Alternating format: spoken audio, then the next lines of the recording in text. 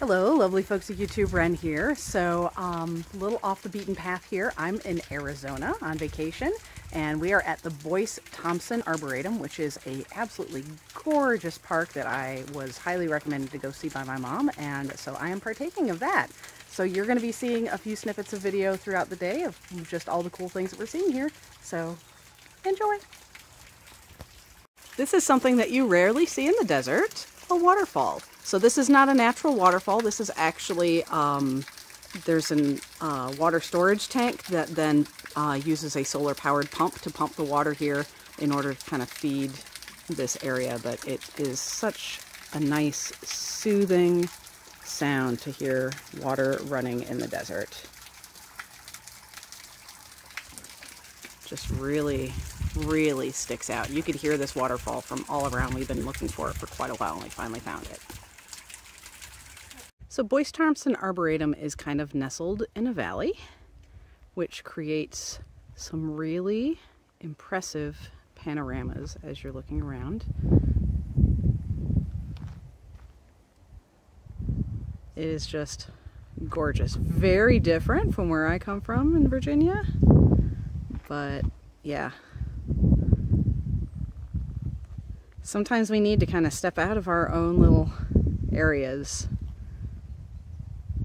and really get an appreciation for what we have when we see things so differently from what we have. All right, so this is a plant that is just swarming with butterflies. There's so many of them. You like move a branch then. It looks almost like static. Yeah. Oh, look at that. Interesting looking. So this is just a gorgeous view. We're on the far end of the park on one of the hiking trails, and you can look down into the valley and just see how green it is down where the water is. It's so cool. So we're actually cutting our visit here short because despite the tables and such that you see here at the Arboretum, there's no food service. I don't know whether that's because of COVID or because just because that's how they have it set up, but there's nowhere to get food here, and it's about 1:30 now and we're famished from walking all those trails, so we're actually gonna have to leave. I'm kind of disappointed that we're gonna miss a part of the garden because I'm just too dang hungry, but yeah, I told my husband that if we come back in April, we're gonna come back to this place and see it in April when everything's in bloom, because I'm sure it'll be really fabulous there. It was a really fun visit. A lot of really cool desert plants from deserts all over the world. But yeah, if you're gonna come out here, bring food. So that's my word of advice. So this here is the Lost Dog Wash Trail. We are in the Sonoran Desert, the northern edge of the Sonoran Desert, on the southern edge of the McDowell Mountains, which are just right over here. This is a pretty easy trail. Eventually, if you walk all the way to the end of it, which we are not going to, you'll get an overlook of Frank Lloyd Wright's Taliesin, which is pretty cool. So obviously the giant saguaro is the plant that primarily draws your eye. Well, there's something calling out there. That's the quail. Oh, quail. Oh, yeah. Look, There's a lot of little wildlife there. There's a whole family walking through there. So, yes, giant saguaro. There's also prickly pears out there. There's cholla. This one right here, that's the ocotillo. And then my favorite actually is the palo verde tree, which is right there. It's a very cool tree. Photosynthesizes in its trunk, and the bark is actually green, so it's really cool. All right, where are these quail? So this is a close-up of the palo verde, and you can just barely see the teeny tiny little leaves, but you can also very clearly see the green stalks and stems. Photosynthesizes the whole length of the plant in order to not have to have those big leaves that lose moisture, which is a super cool adaptation. All right, so this is going to be our last hike out here. We are about to endeavor on the Blue Wash Trail. It's a 2.8 miles trail. I just just realized my hand is in the shot. There we go. 1.4 miles in and then 1.4 miles out. At the end of it, supposedly culminates in a waterfall. So if we're lucky, maybe we'll get to see it. I don't know. Depends on, I don't know if we're here in the right time of year, but we are in the Tonto National Forest. You can see it behind me. Just grand vista of open desert and mountains. So let's hope that we survive. So we're about maybe a half mile in to the trail, the Blue Wash Trail, and we encountered an old car that apparently just went off the cliff and has been here ever since. That's not creepy at all. No. All right, so we are at the major fork here in the road. As you can see, this is Camp Creek, or what should be Camp Creek when there was water there. Where we just came from over this way is the Blue Wash. So we basically walked about a mile down that whole wash, and somebody was very kind and left a nice little pointer to let us know which way to go. Isn't that cool? I love trail etiquette. It's the best. So this is kind of the final stretch here in the Camp Creek Wash. You can kind of get an idea of what the hike is like here. It is wide open, gravel, no shade, so wear sunscreen.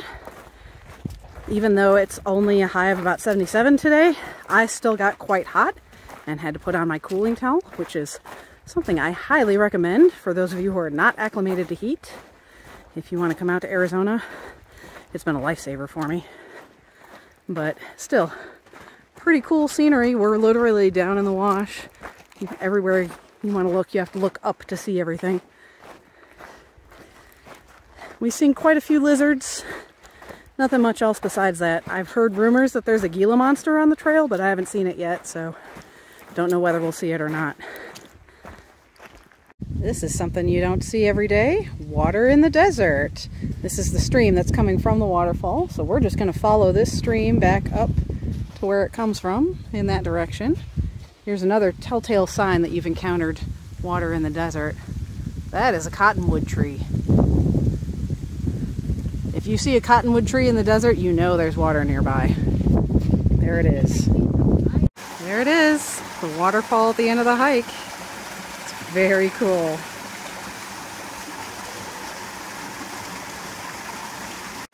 So here's a better view of the waterfall from the side. You can actually see the full extent of the falls. It's not terribly tall, it's maybe about 10 feet, but still, it's a pretty impressive waterfall, particularly here in the desert in October.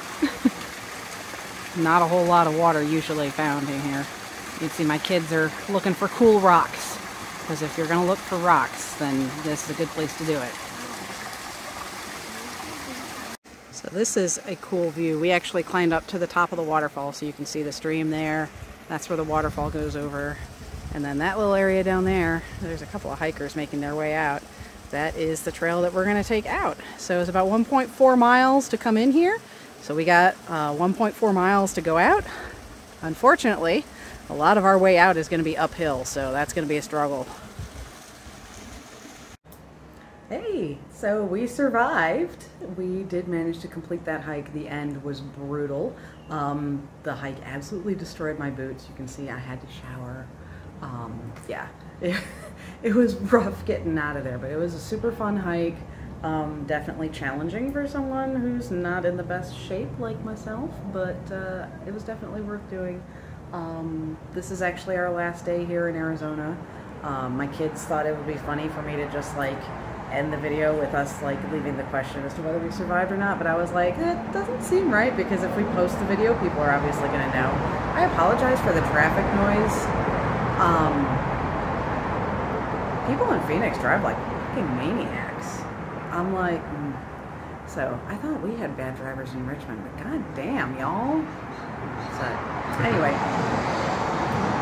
I do enjoy coming out here to Arizona. It's a very different climate from what I'm used to, but you know, everywhere you go, the energy's different, a little bit different depending on what the surroundings are like. And the overarching lesson that I always get from being out here is one of resilience.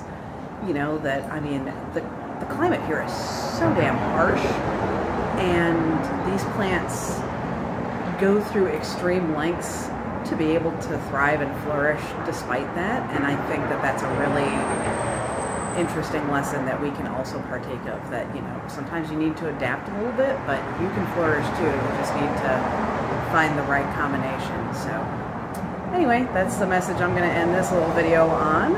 And as always, I hope this video finds you well, and I will see you again soon.